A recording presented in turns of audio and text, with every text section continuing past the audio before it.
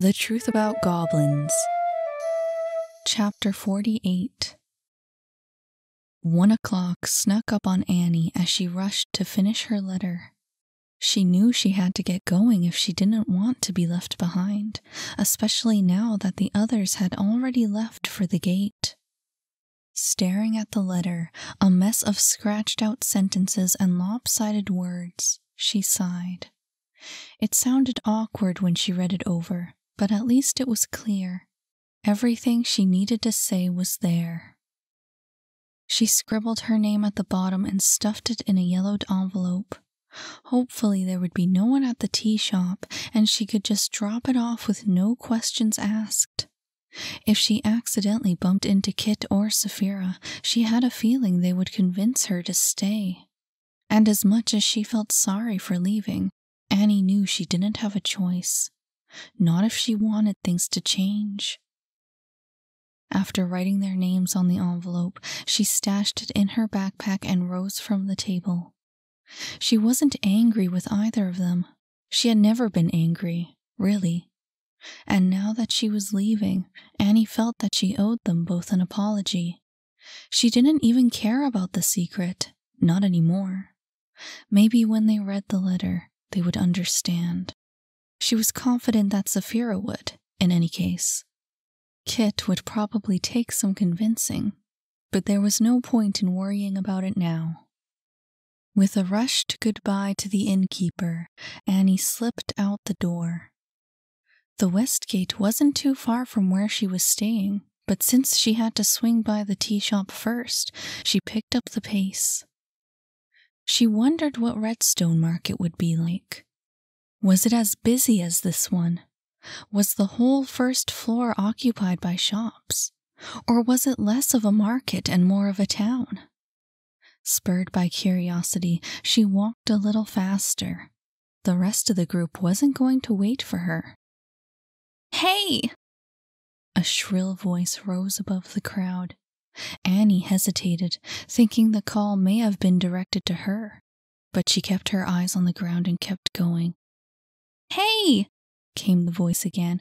"Hey you, silver hair, wait!" She sighed and turned around. It was only a moment before she caught sight of a familiar face.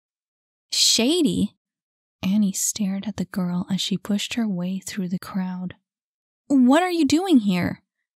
She skidded to a stop. "No time. You gotta come. I'll explain on the way." She tried pulling her into action, but Annie stayed where she was. "Hurry!" "But why?" She was still focused on her journey. "What's going on?" "Ain't no time," said Shady. "You asked us to find Donovan, and we found him all right, but Grim got to him first." "Wait, what?" Shady was talking so fast she could hardly understand her. "You found Donovan? And what did you say about Grim?" "Hurry," she said, still pulling on her wrist. "We have to go, now." But she wasn't moving. "Go get someone else. This isn't any of my business. Can't you get Kit or Timothy?" "I tried looking for someone else, but you's the only one around." Annie cast a longing glance towards the west gate. If she didn't get there on time, the group wouldn't wait for her, and she would have to change plans again. Donovan wasn't her problem. The whole thing was for Timothy to deal with. It wasn't her son. "This is not my daughter." She stopped. She saw them only a moment. The faces from the morgue, the parents she had left behind, shaking their heads, turning away. Only they hadn't turned away, had they? Annie was the one who had left them there. She was the one who had said no. "These aren't my parents."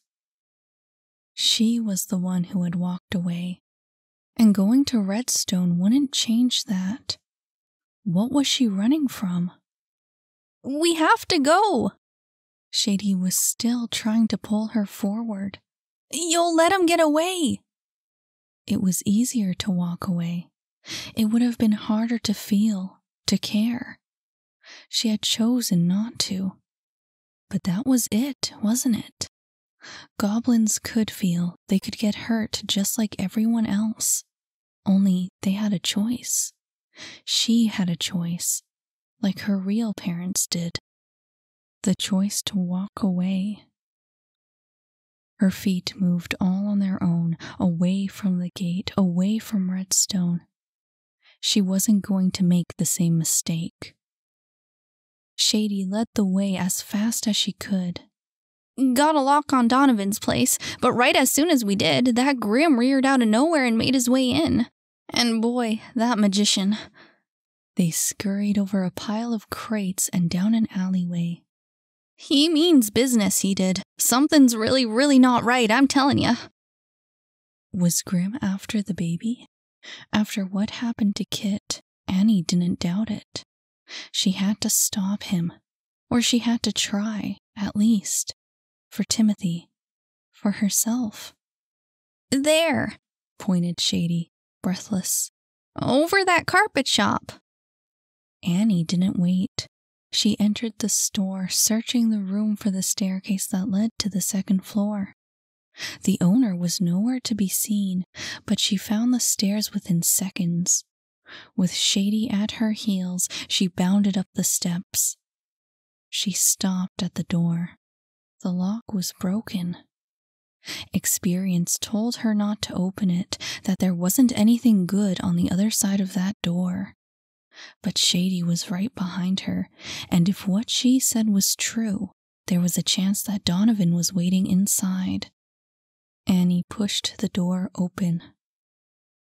It was another apartment, not too lavish, not too modest, hardly remarkable.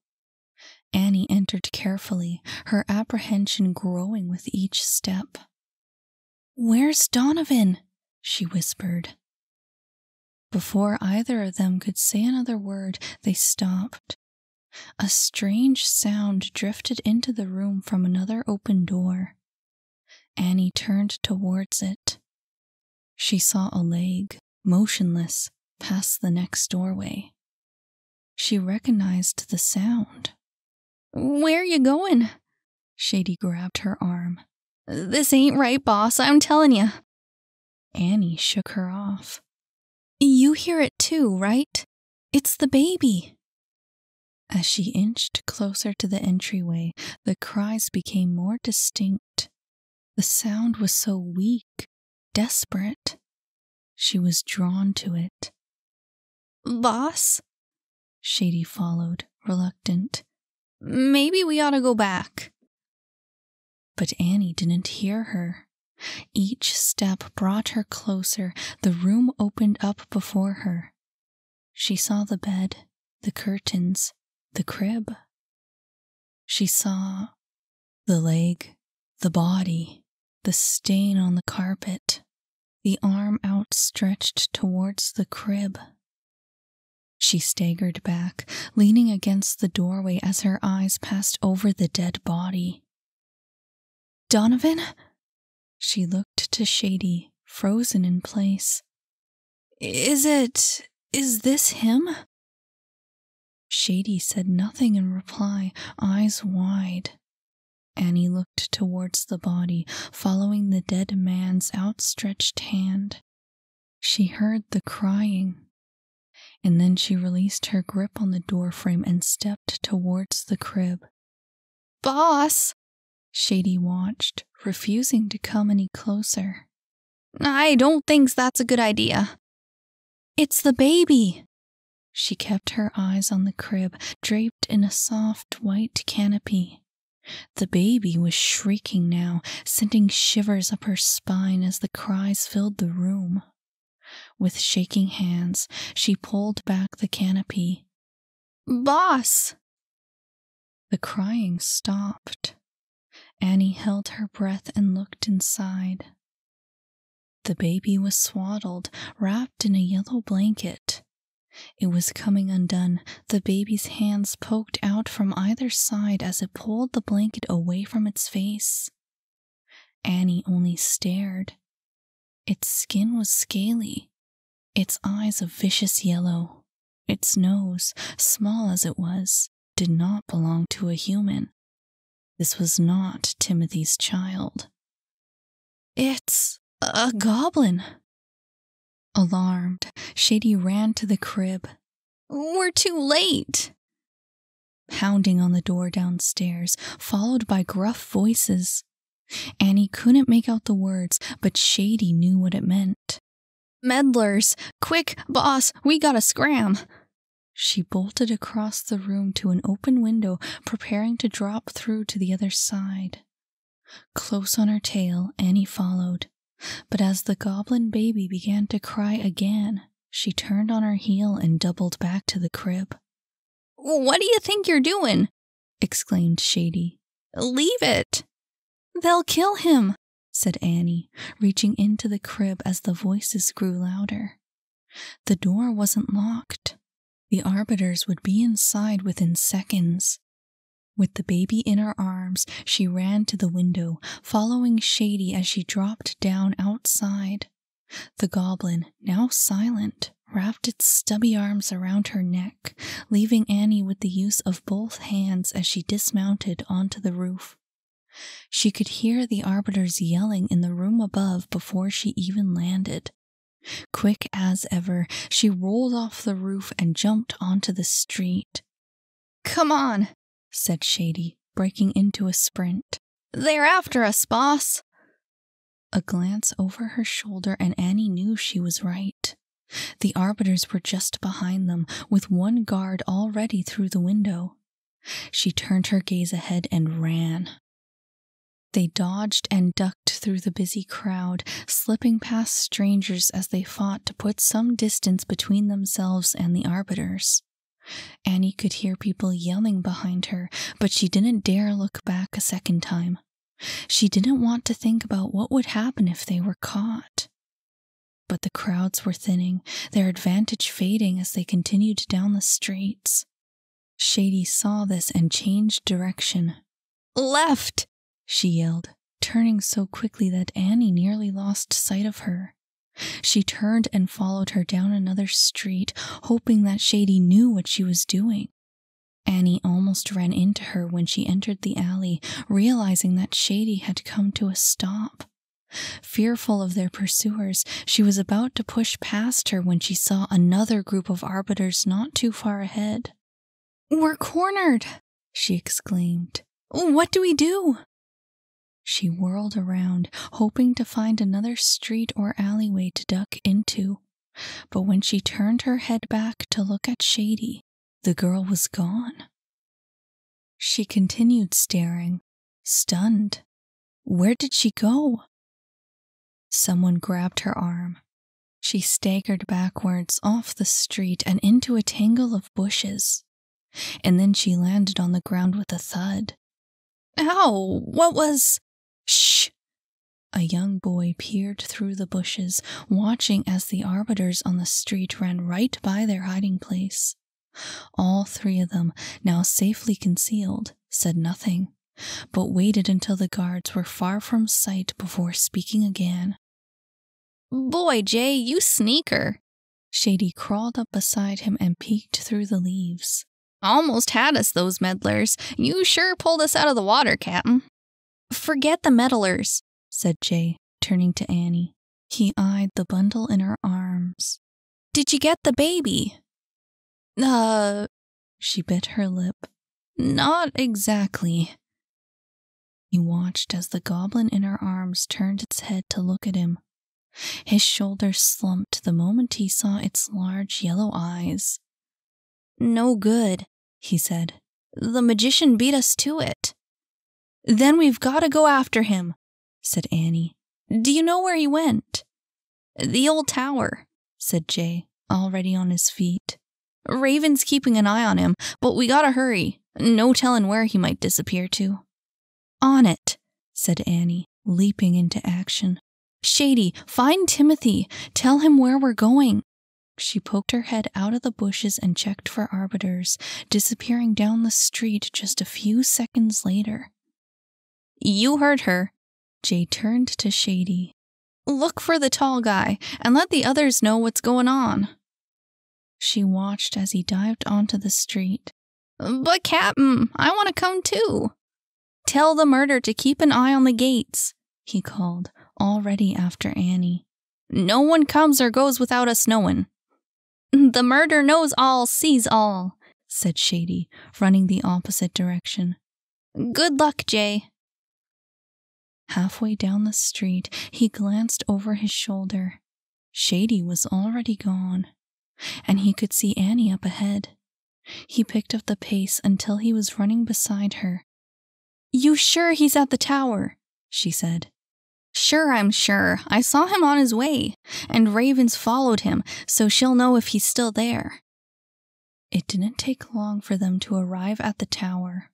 Annie slowed her sprint as it came into view, intimidated by the sight.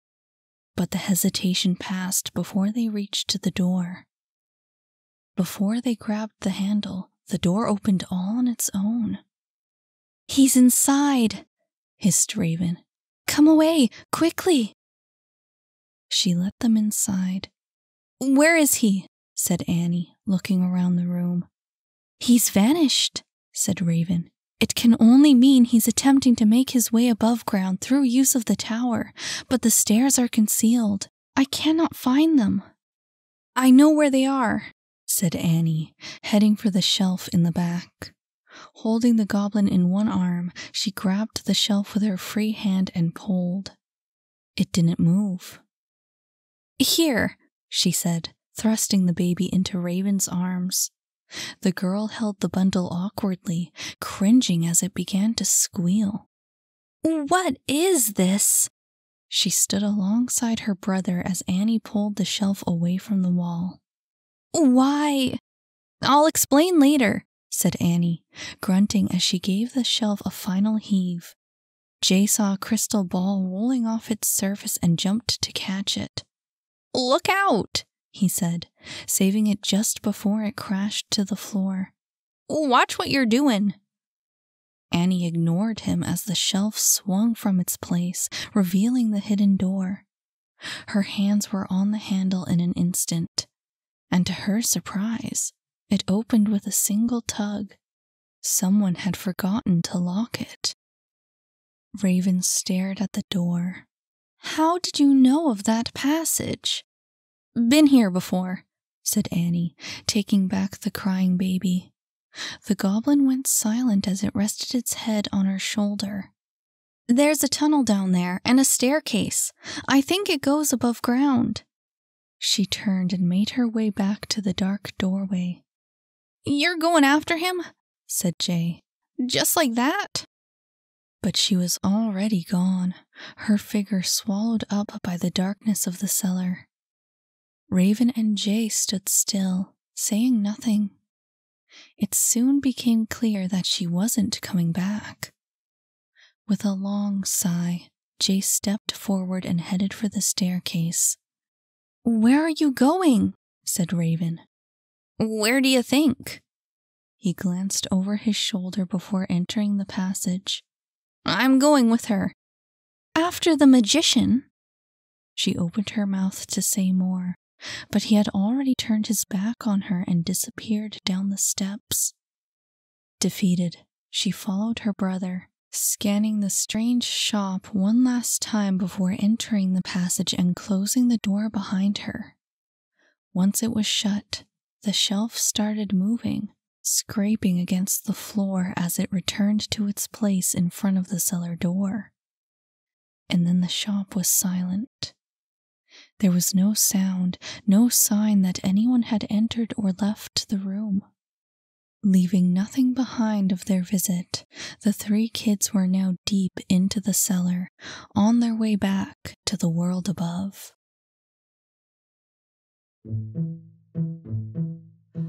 Hi, I'm your narrator, Miranda Eastwood, also the author of The Truth About Goblins. If you liked this chapter, remember to add, follow, or subscribe to this channel so you can hear the next one. And if you didn't like this chapter, oh well, I can't really do anything about that. In any case, I just thought I'd let you know about my Patreon. You can check it out if you'd like to throw some support my way. It would mean a lot to me. Not to mention there's loads of extra exclusive content that I only post on Patreon. While I'm at it, I'll mention that The Truth About Goblins is now available as a complete audiobook, and you can get it wherever you get your audiobooks. Thanks for listening.